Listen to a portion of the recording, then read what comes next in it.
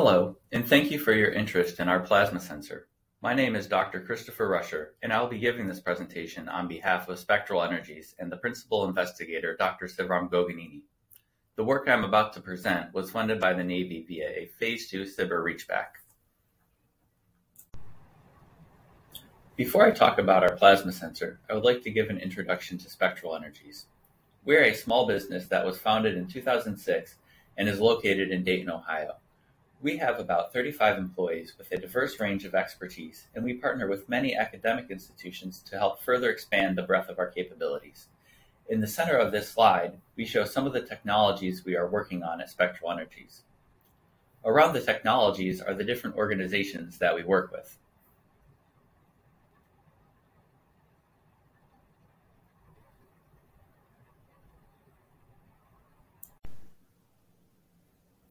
Let's talk about our plasma sensor. The reason we are developing the plasma-based sensor is because there currently is a lack of robust, high-speed sensors that can survive long exposure to the austere hypersonic condition without requiring expensive cooling or other mitigation strategies. This leads to constant replacement of sensors, which is expensive and time-consuming. Further, this can lead to ground test facilities using a minimal amount of sensors and obtaining reduced fidelity data. This lack of fidelity can add significant risk to future hypersonic systems and flight tests. To help solve this issue, Spectral Energies and its partners at the University of Notre Dame, through a Navy-funded Phase 2 SBR reachback, have been developing its plasma-based sensor to measure pressure, velocity, temperature, and species concentration in the austere hypersonic environment. Recently, the pressure version of the probe was integrated into a hypersonic rocket and successfully collected pressure data during flight.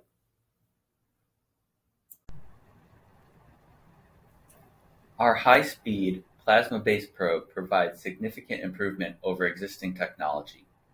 For example, our sensor's high sampling speeds allows one to adequately understand the hypersonic environment. Further, our sensor can survive long-duration exposure to hypersonic conditions without degradation. This makes our sensor an attractive option to organizations developing hypersonic technologies, such as the Navy, the Air Force, the Army, and weapon system contractors.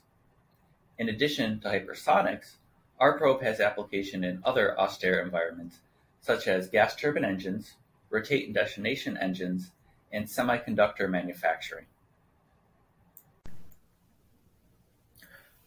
Our probe works by generating a small amount of plasma that is used as the sensing element. This, unlike mechanical means such as thin wires and membranes, is not damaged by exposure to high temperature or pressure, thus allowing our sensor to survive long-duration exposure to hypersonic conditions. Our probe has been demonstrated in multiple high-temperature and high-pressure applications, such as the combustor, compressor, and turbine of a military gas turbine engine, a rotating detonation engine, a hypersonic wind tunnel, and most recently, a hypersonic sounding rocket. In order to bring the probe to its current level, we performed significant research and development under this Phase 2 SBIR. For one, we developed a robust turnkey control system. This was required because previous iterations of the plasma sensor required careful human input to ensure the plasma ignited and stayed ignited during the test. This is sufficient for specialized laboratories, but is not suitable for typical use in wind tunnels or flight applications. As such, we developed a control system that automatically generates the plasma. Once generated, the control system is capable of monitoring the plasma and maintaining it for the test duration. If the plasma is extinguished for some reason during the test, the controller can reinitialize the plasma. In addition, we explored the effect of various materials that could be used to make the sensor. As I stated, the sensing element is the small plasma that is generated by two electrodes. As such, the only part of the probe that must physically interact with the environment is the electrodes. We can therefore make the electrodes out of high-temperature alloys like Inconel and Haynes material. The final part of the project was the integration of the sensor into a sounding rocket. This was a significant engineering undertaking, as we had less than 6 months to take a laboratory sensor system and design it to withstand the harsh flight conditions. Working with the Sounding Rocket team, Spectral Energies and its partners were able to successfully integrate the Sounding Rocket and the probe, and were able to collect pressure data for the duration of the flight. As was stated, the sensor has been tested in multiple laboratory facilities like hypersonic wind tunnels, arc jets, and jet engine test rigs, and the Sounding Rocket flight test.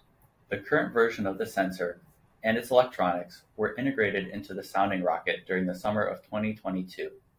Environmental testing was performed, showing the sensor and the electronics could survive the flight conditions. The rocket was launched in October 2022, and our probe successfully collected the pressure and transmitted data back to the ground.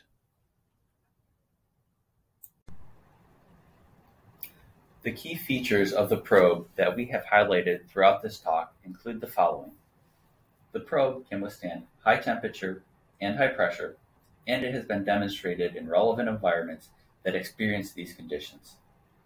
Further, our probe does not need expensive and complex cooling to survive these conditions, unlike other sensors.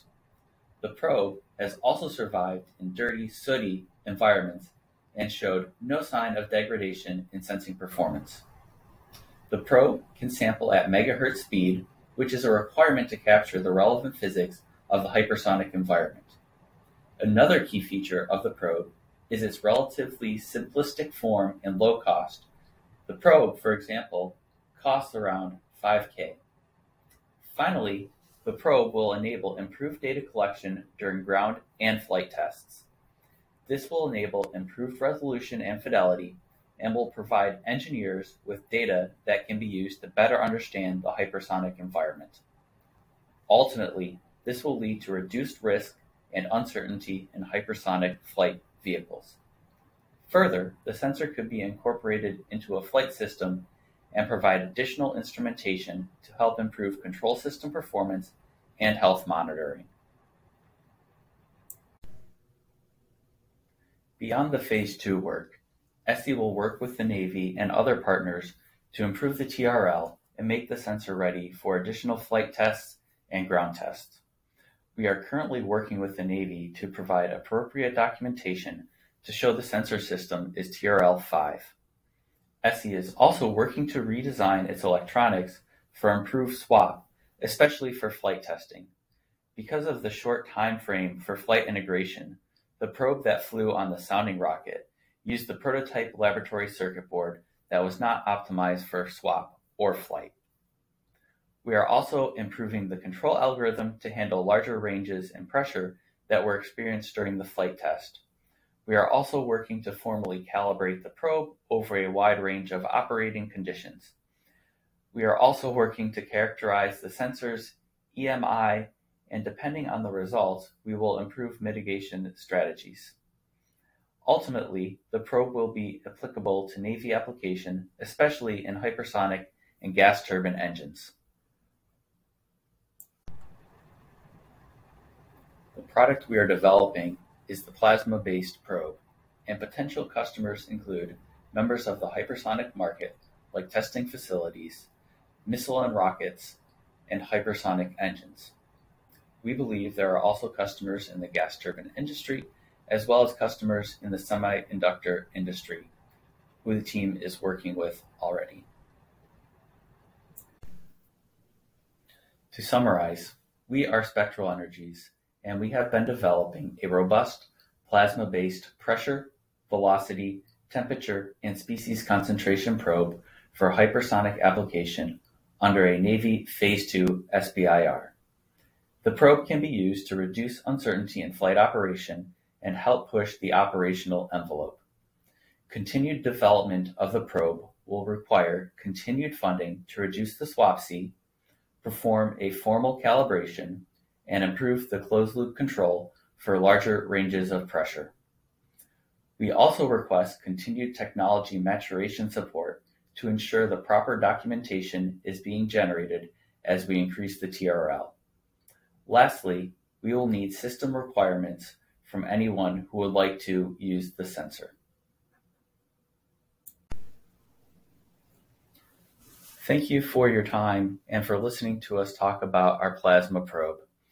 We would be very happy to take any questions, and our contact information is listed here on this slide. Thank you.